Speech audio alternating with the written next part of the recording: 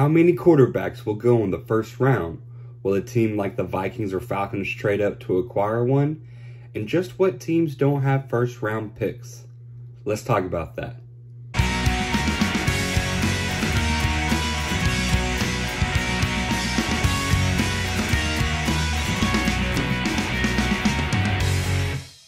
What is going on, guys? This is Wade here with Tunks Cat Sports, and today we're going to be going over my first round mock draft that I think the NFL is going to adhere by. Obviously, I am a wizard, and every single one of these picks will get taken in that order. Obviously, as I know exactly what I'm talking about, and not just some random scrub who lives in Texas. But otherwise, let's kick it off. The NFL draft kicks off this Thursday, April 27th at 7 p.m. Central for those of you who live in my time zone. This is just going to be the first round, just picks 1 through 32. Also, as you can see, we've got 3 teams up on the screen: the Panthers, the Cleveland Browns, and Houston Texans. Those are the 3 teams, as of now, since recording this, that do not currently have a first round pick, as the Panthers traded away to the Bears last year. The Cleveland Browns, that was in the Deshaun Watson trade, and then the Texans, of course, they traded it earlier in the year with the Minnesota Vikings. So, without further ado, let's get into the first 8 selections. As you can see, we've got 1 through 8 up on the board. We've got Caleb Williams going number 1 overall to the Chicago Bears. This is pretty much a done deal. Justin Fields is gone. He's with the Pittsburgh Steelers now. So Caleb Williams to the Bears is pretty much what is going to happen. Whether you like him or not, whether you believe he's a game changer or not, the Bears seem to sure think they do. Moving on to pick number 2 by the Commanders. There's a lot of talk between Drake May and Jayden Daniels. I personally think the Commanders will go with Jayden Daniels. I think he fits their scheme better. I think he just has a little bit higher upside, which I think the Commanders like. So that's what I've got. At number 3, the New England Patriots. There's a lot of talk that the Patriots might be trying to trade down. I don't think that happens. I think they take Drake May and see what they've got with him. The Patriots, they need a lot of help. Will Drake May succeed? I don't know. He reminds me of a little bit better value of Mitch Trubisky, but there's a lot of hype. He has all the athleticism. He's got the height. He's got the weight that you want of a star quarterback, but he just didn't do it for me in college. But you know, maybe the Patriots will like that. And then at number 4, with the Minnesota Vikings, this is where the Arizona Cardinals will normally pick. I do think the Vikings and the Cardinals get a trade going. And the Vikings are going to take none other than quarterback J.J. McCarthy. There's a lot of talk with the Vikings wanting to get one of these top quarterbacks. I think J.J. McCarthy makes the most sense for them. Again, I don't really know if any of these quarterbacks are really going to be game changers, as even Caleb Williams, even though he's been locked in as the number 1 pick for probably the past 2 years now, there's just a number of red flags with these guys. But that is what I have going in there for your top 4 selections. And if I'm the Cardinals, I definitely do try to trade down, try to get more picks. You already have your quarterback in Kyler Murray, at least you think you do. So the best thing for the Cardinals right now is to just keep gathering draft picks. As we see, we got number 5, the Los Angeles Chargers. I have them taking Marvin Harrison Jr., who I think is the best wide receiver prospect in this draft, as a lot of others do as well. I think he makes the most sense. The Chargers traded away Mike Williams and Keenan Allen this past season. So they have absolutely no wide receivers. So they have to get one if they think they want to be competitive and if they want to give Justin Herbert a chance. Number 6, I've got another wide receiver going off the board, Malik Nabers. You should probably see these guys pretty much go back to back. I'd be really surprised if there's a big jump in between. these two wide receivers, as they are pretty much 1A and 1B. What do you prefer? Do you prefer the size with Marvin Harrison, or do you prefer the speed with Malik Nabers, the separation with Malik Nabers? So it really just depends on what you want. And I think the Giants, they need to go wide receiver, because can anyone tell me who is a wide receiver for the New York Giants? No, because nobody knows any wide receivers on the New York Giants. So Malik Nabers makes the most sense. Last time they took an LSU wide receiver, he turned out pretty good, Odell Beckham.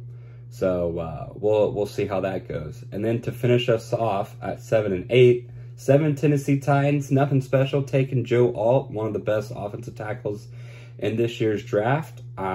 He is going to be holding down that offensive line for the Titans for a long time. And whatever team he actually does go to, he looks like he's got all the makings for a great left tackle. And then to finish us off, Terrion Arnold, cornerback from Alabama for the Atlanta Falcons. There's a lot of talk about the Falcons possibly trading up to acquire a quarterback. Again, that's also possible here.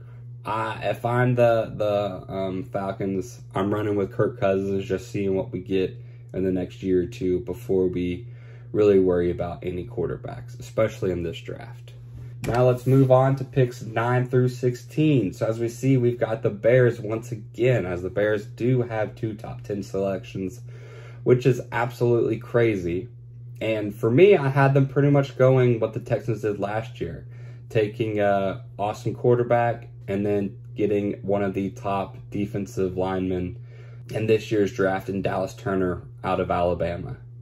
Next, we got the New York Football Giants, and I do have them acquiring Brock Bowers. I think he projects exactly what Aaron Rodgers is wanting to do this year. He's one of the best tight ends prospects in the past decade, and I think he just makes the most sense. Give the Jets another awesome pass catcher for Aaron Rodgers, as y'all are all in on Rodgers, so you might as well keep him happy. Next, the Cardinals, as you can see, this is where the Vikings would normally be picking, but I do had them in a trade, so they are getting a wide receiver. They passed up on Marvin Harrison, moved down. They get whatever in the draft, and they're able to get Rome Odunze, who is another awesome wide receiver. I do think he's a tier below Malik Nabers and Marvin Harrison, but he will be awesome, and I think he and Kyler Murray will have a great tandem. Next, we have the Denver Broncos acquiring Jared Verse. He's also one of the top defensive linemen in this draft. You could see Jared Verse go a little bit before Dallas Turner or vice versa, but I do think Dallas Turner gets that edge, and then Jared Verse does go a few picks later. Next, we've got the Raiders. They're taking an offensive tackle. The Raiders, they need a lot. Best thing right now for them is to shore up that offensive line, focus on the run game, and try to protect Gardner Minshew and let him kind of be like Alex Smith, as just a game manager. And then I had the Saints also taking an offensive tackle out of Oregon State. The Saints, they love taking their offensive linemen to try to keep that run game, keep Alvin Kamara happy. At 15, we have the Colts taking Quinion Mitchell out of Toledo. He's awesome. He's going to do great. And then finally, at the midway point, we have Byron Murphy, defensive lineman out of Texas, going to the Seattle Seahawks. He's a great big pass disruptor. He fits into the Seahawks with Dan Quinn over there. And I think a lot of Seahawk fans will be happy. Next, we have 17 through 24, so we're now getting to the back half of the draft. The Jaguars, they're taking defensive edge out of UCLA. He's going to be great, trying to disrupt the offensive line of those division foes with Anthony Richardson with the Colts and C.J. Stroud with the Texans. They definitely need to get some pass disruptors, and being able to pair him with Josh Allen will be great for the Jaguars. Next, we've got the Cincinnati Bengals. They're taking an offensive lineman, Troy Fautanu, so that they are able to solidify Joe Burrow, as Burrow has now been injured 3 of the last 5 years. The Bengals need to do everything they can to try to protect their star quarterback and Joe Burrow. At 19, we have the Los Angeles Rams grabbing a defensive lineman, Demarion Robinson. He'll be great. He's going to be awesome for them. They just lost Aaron Donald.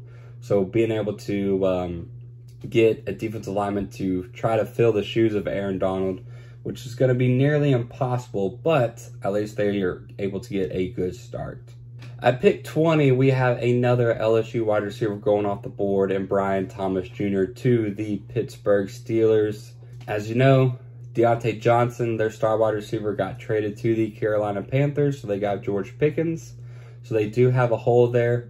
Russell Wilson and Justin Fields will be taking over the quarterback helm.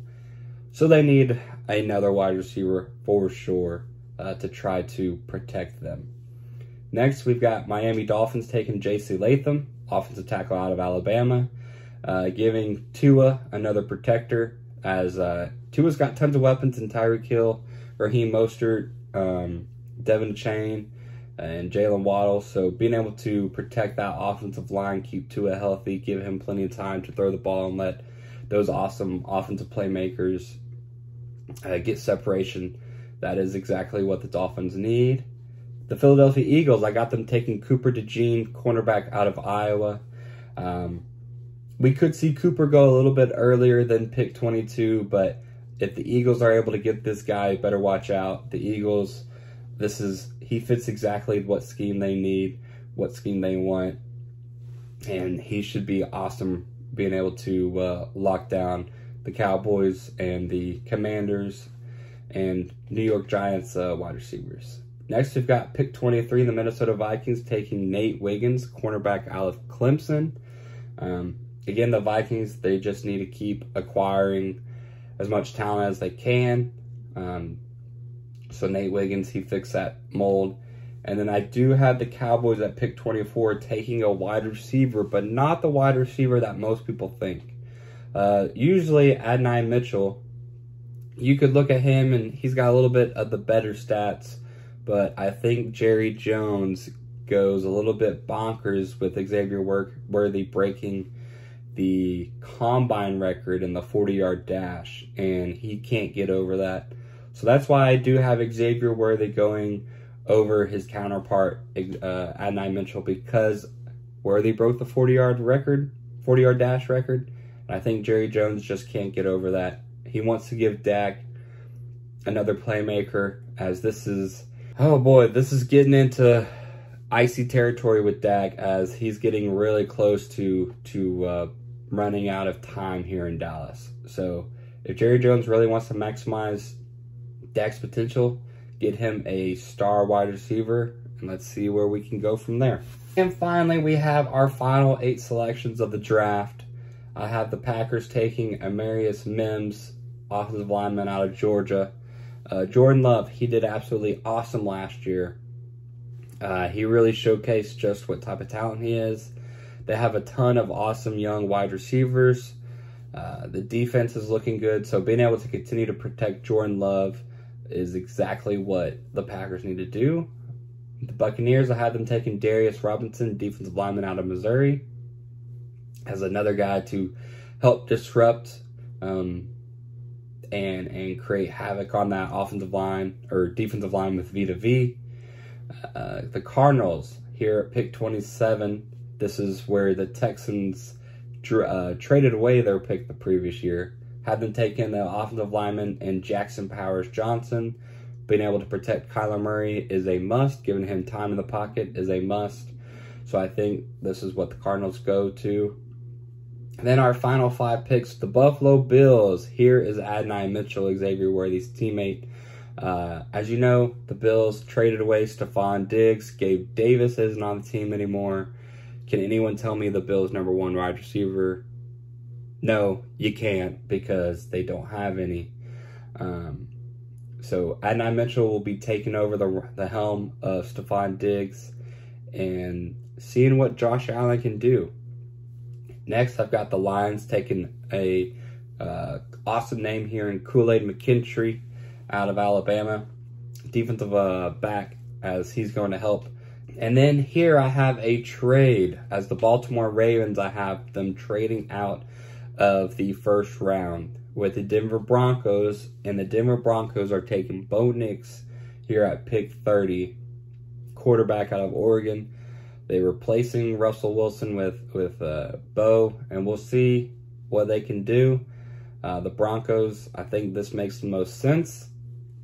They want to take a shot, see what they can out of Bo Nix, and if he's awesome in 2 years, then great. If he's not, then they'll take another quarterback. But Bo Nix, I think he goes here to the Denver Broncos. At pick 31, the 49ers, I had them taking Tyler Guyton, offensive lineman out of Oklahoma, helping shore up that offensive line with to protect Brock Purdy. Now, there is a lot of talk about Deebo Samuel and Brandon Ayuk. One of those guys could be on the move here. If Ayuk or Samuel gets traded, then you could see the 49ers take a wide receiver here, but I don't think they're going to get traded. So I do see the 49ers taking off offensive lineman.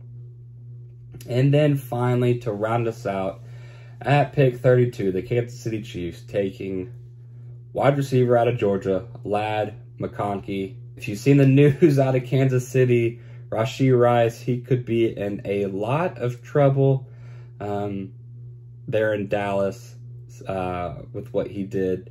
So they are definitely needing another wide receiver. Whether he gets in trouble or not, they need another wide receiver. Travis Kelce, he's getting older. Rashee Rice, he did really great as a rookie.